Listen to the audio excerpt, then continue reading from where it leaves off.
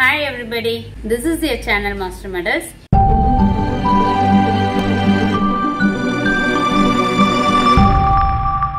I am your Sarumati.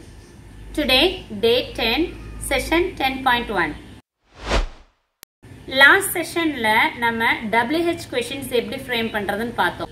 ஏன், எதற்கு, எப்படி, அந்த how, what, where, எங்கே ஒரு இன்ஃபர்மேஷன் தெரிஞ்சுக்கிறதுக்காகவோ இல்ல ஒரு லொகேஷன் இல்ல எப்படி அந்த process நடந்துச்சு அப்படிங்கிற மாதிரியான questions தான் எப்படி கேக்குறதுன்னு பார்த்தோம்.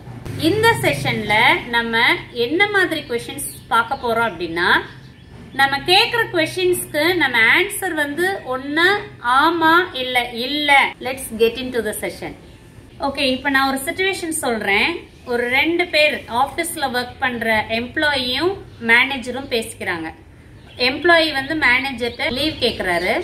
எப்படி கேட்பாரு? shall I take leave tomorrow அப்படின்னு கேட்பாரு. சோ அவர் எப்படி சொல்லுவாரு? yes you shall take leave tomorrow அப்படின்னு சொல்லுவாரு.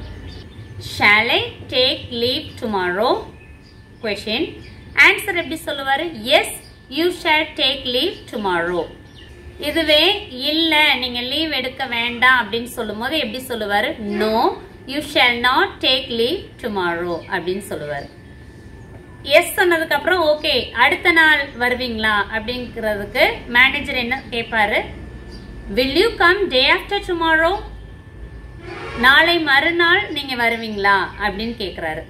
அதுக்கு இவருடைய ஆன்சர் எஸ்ஸா இருந்தால் எப்படி சொல்லுவாரு? S I will come day after tomorrow அப்படின்னு சொல்லுவாரு. இல்ல நான் வர மாட்டேன் அப்படிங்கிறதுக்கு no I will not come day after tomorrow அப்படின்னு சொல்லுவாரு. இப்படி கான்வர்சேஷன் போயிட்டு இருக்கும்போது அந்த ஈவினிங் தான் கேக்குறாரு எம்ப்ளாயி. ஓகே நான் இப்ப கிளம்பட்டுமா அப்படின்னு கேட்கும்போது may I go now? may I go now? நான் இப்ப போகட்டுமா? அதுக்கு மேனேஜர் சொல்றாரு yes you may go now. சரி நீங்க இப்ப போகலாம்.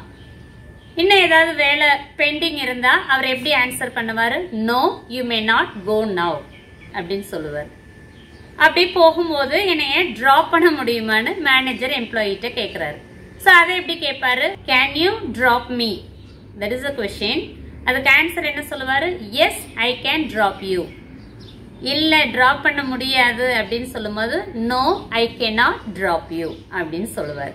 இந்த கான்வர்சேஷன் உங்களுக்கு புரிஞ்சிருக்கும்னு நினைக்கிறேன்.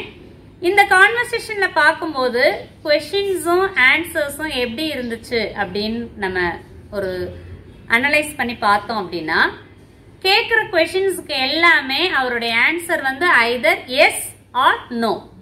ஒன்னு எஸ்ன்னு சொன்னாரு இல்ல நோன்னு சொன்னாரு. இந்த மாதிரி क्वेश्चंस தான் நம்ம என்னன்னு சொல்றோம்னா S R no type questions சொல்றோம். So yes R no type क्वेश्चंसனா என்ன அப்படின்னா, ஆன்சர் வந்து எஸ் இல்ல நோங்கறத கண்டிப்பா நம்ம எக்ஸ்பெக்ட் பண்ணி தான் அந்த क्वेश्चंस கேட்போம். போன செஷன்ல என்ன மாதிரி क्वेश्चंस கேட்டோம்? எல்லாமே WH வேர்ட் யூஸ் பண்ணி why, where, what, when அதுக்கான ஆன்சர்ஸ் வந்து எஸ் ஆர் நோ இல்லாமையே நம்ம ஆன்சர் பண்ணோம்.